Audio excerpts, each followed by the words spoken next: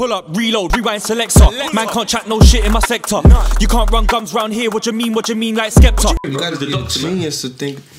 Yeah, he's a musical genius for sure, man. Yeah. That's what he wanted to do with Death Row, but didn't work out, man. Came on board, Suge just, cause Suge was supposed to play the back, but once Pac came on board, Pac energy, Suge just took to that.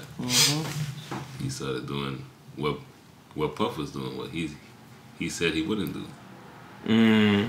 He was on a hype.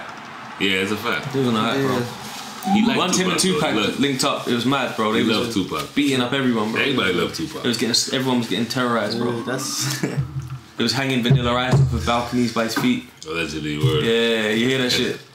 It was even Vanilla Ice was like, yo, they came in my apartment, you know. Matter of fact, I'm lying. He on some. Oh, he just kept showing up. Place I was at. He would come to my dinner. I was eating at a $2,000 restaurant. And he'd come, how you doing? Very polite. He just kept showing up and showing up. One day, I'm back in my hotel. I walk in and he's telling the people basically, but it's a TV show. Yeah. But he's telling the people basically. Suge Knight was a terrorist, bro. Yeah, Suge Knight, Jesus. Even you don't even believe it, because it's like, you couldn't have been doing even shit. Even Tony Ayo said they were filming in the club video in LA.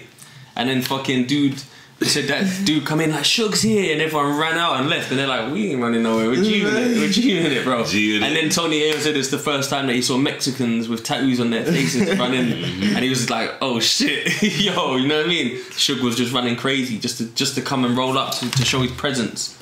Do you know what I'm saying? Nah, I respect Suge for that though, man.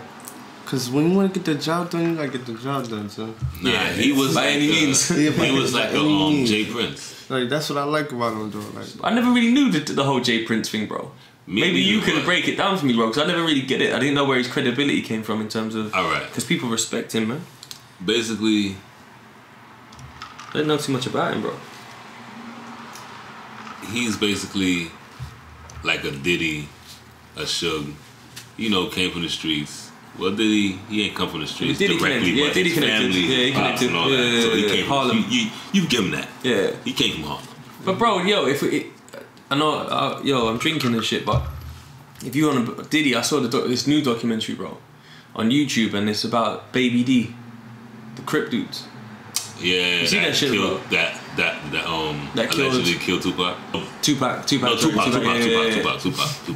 Basically, Biggie and Diddy. This is where it fucked me up, because I thought that the Death Row. Because I remember the King Tut and the what's his name, Haitian Jack from New York. Yeah, Haitian Jack from New York. But when I see that Diddy had hired like some Crip dudes that his uncle knew from Crenshaw or something, or Compton, to roll with them when they do West Coast shows, they was basically like Southside. They was grouping.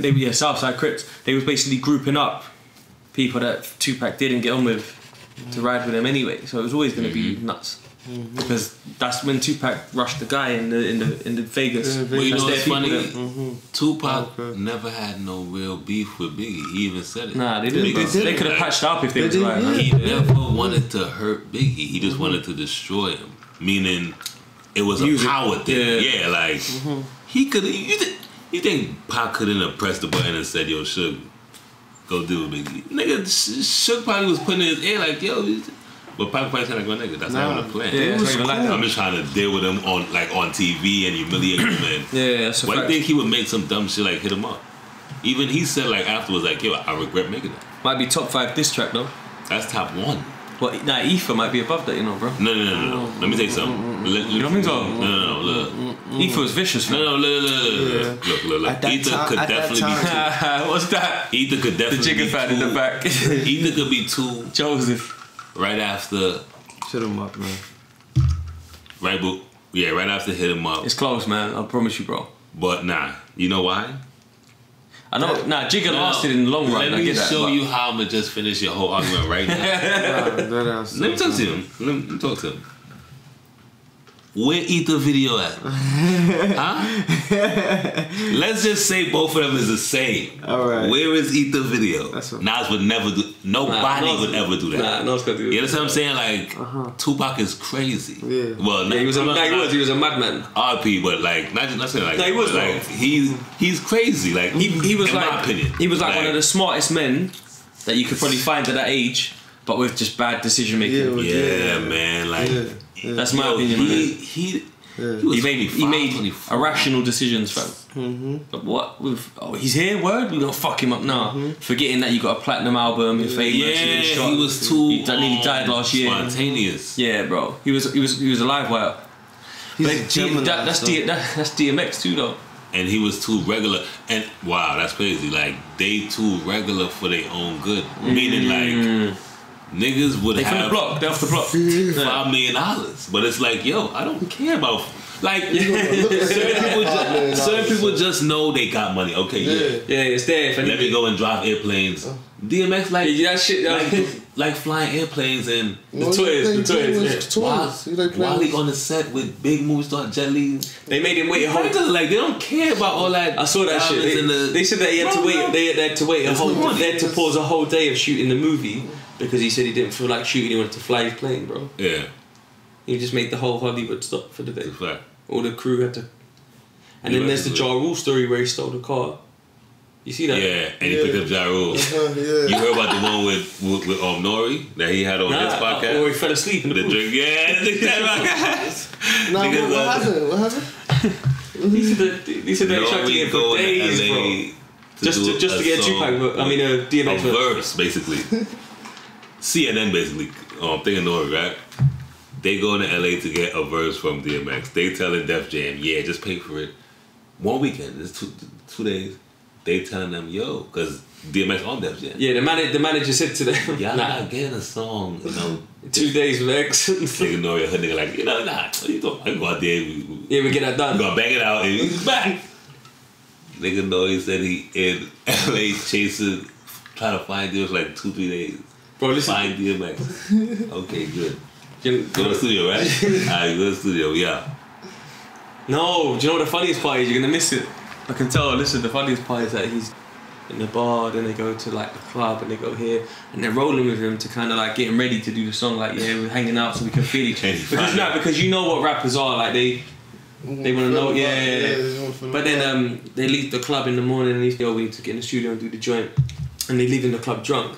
And then there's some random kid that DMX knows. He's like, yo, what up, son? And then we don't even know him. And then the guy's like, oh yeah, I've got a studio. And he's like, yo, Nori, see, look, we got a studio. And Nori's like, bro, we've been had a studio. Mind you, Nori, you didn't even know, you know what I mean? Nori got Def Jam booking out big studios, you know what I mean? That's what I'm saying. DMX didn't even. I'm Nori. He's a madman. Booked out. I'm telling Def Jam, book Beezy for 2 days. 2 days gone, I'm still chasing DMX. Tell Def Jam book Beezy for the next 2 days. And they tried to use some like regular Joe studio. Walk past, explode, his man come out. So he got a studio in his crib. Yo, Nori, mind you, we got away with Beezy. Yo, Nori. He's like, yo, Nori, that's crazy. We've been looking for a studio. Mind you, they did the song in the homie studio. Oh, yeah, they did the song. Yeah, they look in the studio, bro. Yeah, still baby. That's how real it is. So basically, DMX is rapping his verse in the booth, and Nori's smoking his spliff, waiting, and then he just stops. Oh shit! And then he just stops rapping, bro. Oh shit! DMX rapping like 8 bars, and then no more. No, be like, oh yeah, it's lit. The verse, nigga, we here, dog. Alright, nigga, just get it's quiet. They go in the booth, on the floor, sleeping, bro. Yo, and then apparently his guy was like, no one wakes that dog up, bro. This is where I done slap everybody in the room. His man's in there, DMX man's. Don't wake the dog when he's sitting.